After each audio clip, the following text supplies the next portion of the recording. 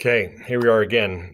This is kind of embarrassing, but I lost my entire slideshow. Well, I have the slideshow, but all the information is gone. I do not know how this happened. But here's what you have to do. You have to take the Peloponnesian War and recreate the presentation or the information for the slideshow. Okay. Now, right here, it says put your names here. When you guys group up, that's where I want your names. Okay. One person who controls the slideshow will turn it in for the group. Here are the directions for it. Okay. Use this slideshow to construct the important parts of the presentation. Okay. Go through, figure out what needs to go on each slide. Now, the good thing for you is you only need to work on one slide and you're working as a group. Okay. You cannot work alone. I want you to discuss things. I want you to ask each other questions. I want you to help each other out because not all of us have the right answers. And if we come together, we might be able to get those right answers. Now, as you get into your group, make a copy of this entire slideshow. Okay, go up to File, make copy, entire presentation. Then you'll own it, and then you can invite the group members onto that slideshow. Once you get the group members together, put your name on the slideshow. Okay, everyone has to be in a group. I want you to take people that are at home, invite them into your group. You do not have to sit next to each other, but sometimes if you sit 6 feet away from each other at a nearby table, you can look down and talk to each other or talk to the people online and get going on this presentation. Now discuss with your group what information needs to go on the slide, okay? And you do not have to work on the same slideshow or slide as everyone else in the class. Each group can do one slide. And we might have people doing the same slide in the same classroom, and that's fine. I don't care about that. But try to find information on one slide and fill that information out. Okay, determine what's important for that slide.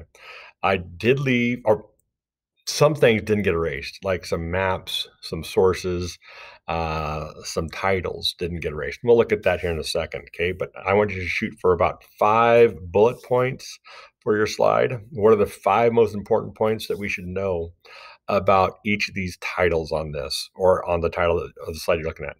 Keep track of your sources. Make sure you have good sources.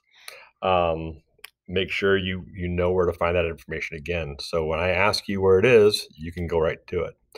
Ask me for help if you need any help. Okay. Now, the very first slide is the causes of the Peloponnesian War. Okay, we're looking at cause and effect. So what caused it? And you can turn it into your own research. You could check and see if I have any sources on this too. One map will look familiar on this. The other map is brand new, but these are both Peloponnesian War maps. I don't know if you're going to use one or neither or both. Here is the Athenian Wall, the long walls of Athens. Check it out. What information does this help you with? Okay. The Plague of Athens. I did a little bit of searching on that today. There's a lot of good information out there, but no information on the slide. Important events of the Peloponnesian War. Okay, what events were important? Again, shoot for 5. Dates. And those might go hand in hand with the important events. The results of the Peloponnesian War. So we're looking at cause and effect. Okay, we had causes at the start, results at the end. I will fill out this vocabulary for you, so that will help you out. But spheres of influence, flashpoint, embargo, logistics, triremes, and impregnable. That will be on the slideshow that I provide for you tomorrow. And then, hubris. Okay. Remember, we talked about this. I'll fill this slide out a little bit more too. But hubris is that Greek sin of being arrogant and overconfident.